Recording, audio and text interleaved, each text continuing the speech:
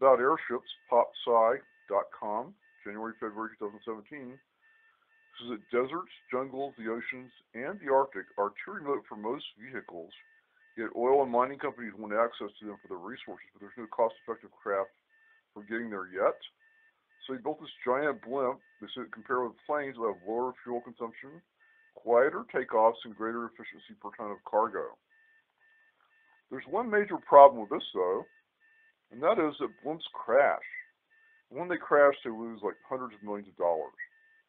So here I want to revive another old idea from popular mechanics, and that is using rails on land to send the airship up and down on the terrain. And we presume we could use ballast to make it go up and down the hill.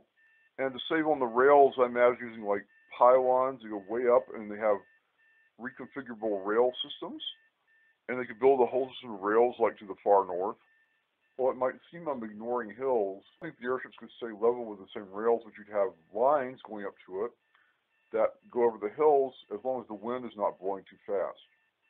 So this will make it so the airships always has a high level of levelness. This method of using rails for the airships would also work for the jungle because you could build them above the jungle canopy.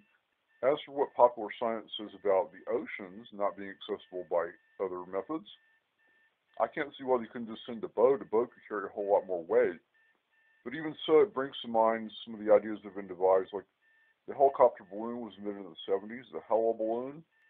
Almost like a hullabaloo, but it raises more celebration. And this lifts more than a helicopter, but it's more stable than an airship and won't crash as often. Airship airplanes are possible. It lifts a lot more weight than a plane, but it's much more stable than an airship.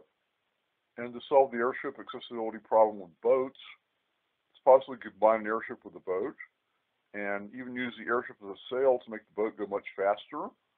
Here too, you lift more than with the boat, but it's more stable than with an airship.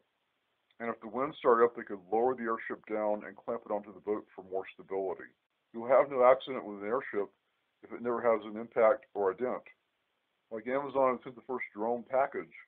So what? Airships could send all the heat from Mexico at Xmas in a giant box on December 25th, wrapped in excess wrapping and paper, and on all sides it says, "This world up. Rise and shine. We're having a heat wave at Xmas thanks to global warming." But what about the other 64 million years between when the dinosaurs went extinct and the Ice Age? I don't blame people for this. I'm a responsible employee. If anything goes wrong, the boss says I'm responsible.